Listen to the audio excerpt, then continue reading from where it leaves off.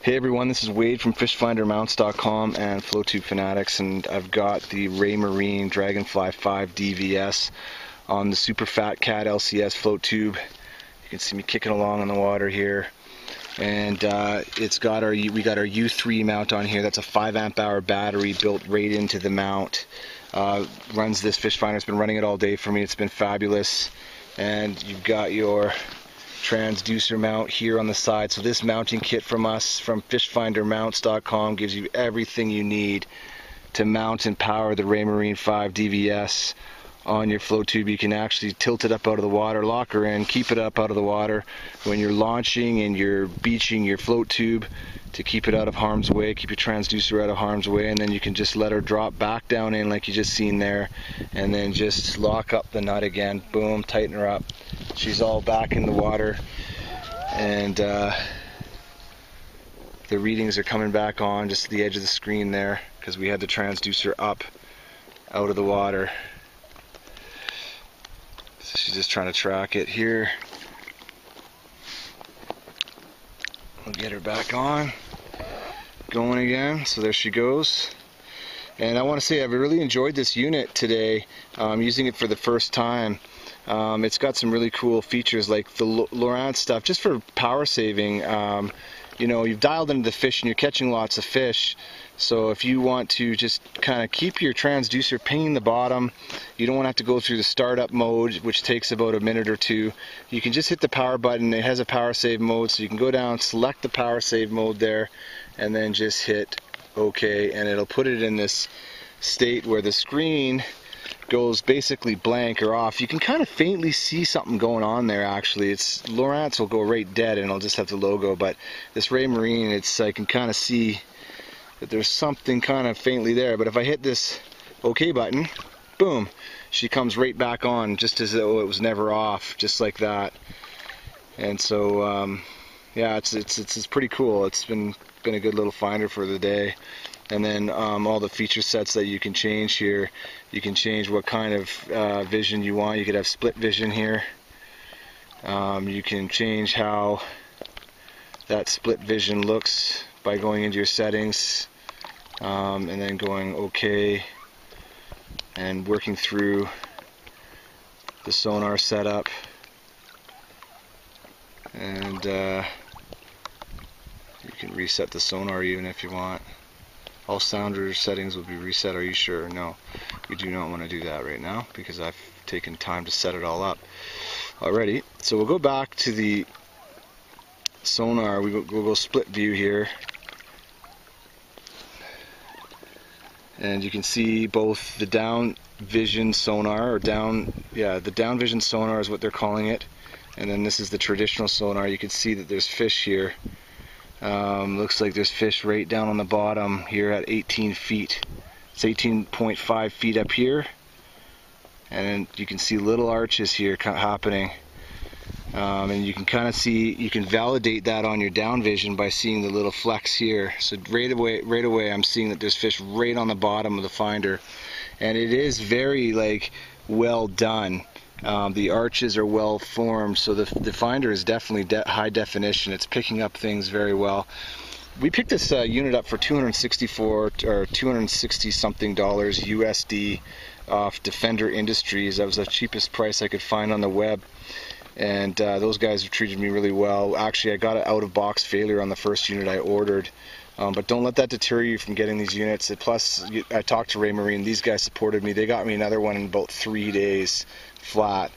And they took the other one back, no problem. And the lady on the phone with Raymarine, her name was Lynn, I believe. She was just fabulous at just helping out and, you know, getting everything taken care of. And Defender was very responsive as well. So don't hesitate to pick up from those two companies. Good experiences there. And so you can zoom into each one of the sonar. You can zoom out and zoom in to see what's going on if you like. You can see it zooming in using the plus and negative buttons. And when you want to go into the settings of the unit, you hit OK, and you can fiddle around with your sensitivities and your range, your display options. You can change the colors in here. I've got it all set up, so I don't want to go around changing everything. But the menu's fairly intuitive. It's fairly easy to use. I don't think it'll scare anyone that's used smartphones or computers, and even if you haven't, it's still fairly intuitive and easy to use. And I was saying before, they've got this sort of like round ball set up the way they've done it, so you can, you know, like swivel it around all over the place. It's like round balls allow you to do that. So it's all floppy here. I'll tighten it up a little bit so get it set up the way we want it, and then of course our mount here can take that and swivel it this way a lot more, however you like it. Our mounts act the same on boats, so if you're on a boat and you're further away, you know, that's a very handy feature. So yeah, I've been really happy with the unit. And then it's got the one plug-in on the back. It does both the power cable and the transducer all in one. Here you can see the two cables coming out of it right here.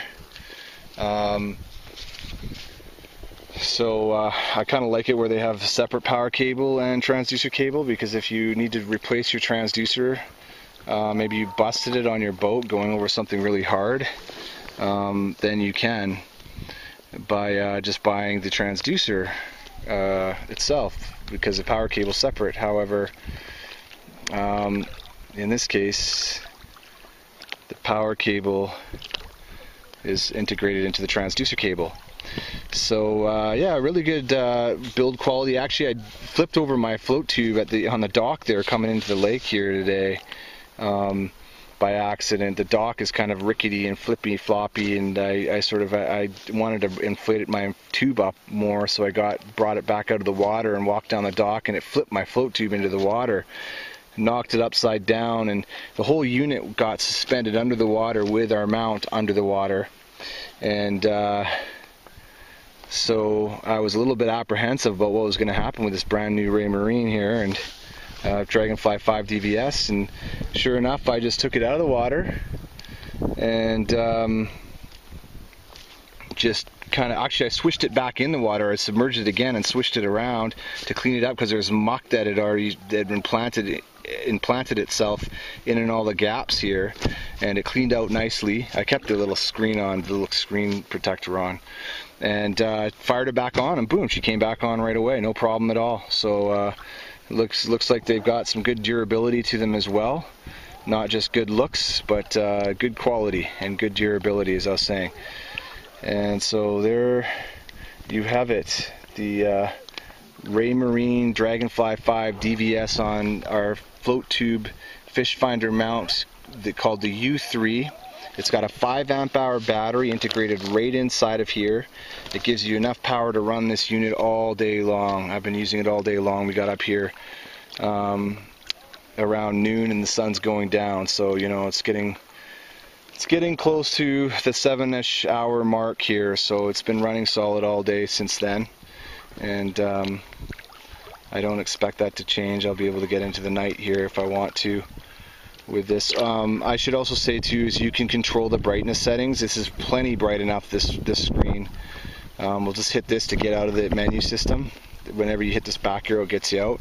But if you hit this power button, it'll get you into the brightness, and then you can actually alter the brightness just by hitting, oops, I'll go back there again. Just by hitting the right and left buttons, it's moving the little orange. So I've got it set to about 65%, and that's bright enough on a really nice bright sunny day. So this is Wade from fishfindermounts.com. You can call us at 1-855-784-3474 to get your perfect fish finder mounting solutions from fishfindermounts.com. And you'll love the convenience our mounting systems provide, just like this one on my Super Fat Cat LCS, because it allows you to concentrate on fishing and not having to fiddle around with little bungee cords and straps and everything. It's just everything's on one strap. The same strap mounts everything. You can see again the Raymarine Dragonfly 5 DVS, 7.5 inches long, transducer here, nicely mounted on the side of the Super Fat Cat LCS float tube here, like the Fish Cat 4 but bigger, just more buoyant, more roomy. And then of course the mounting system right here with the Dragonfly 5 DVS. And we got this, like, this is actually getting into the range of like the Lowrance Elite 5 HDI kits, fish finders, the Helix 5. It's getting into that range, competing with that range of finders. And I'm thinking these guys are going to do very well with this unit against that competition, because this is a slick looking unit and it really functions quite well. It really is high definition, giving you a really great look at the body of water that you're fishing. So it's going to be interesting to see. I think they're going to move a lot of these units.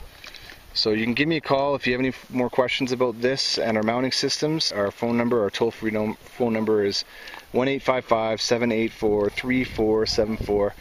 And check out our website, www.fishfindermounts, that's with an S on the end, fishfindermounts.com.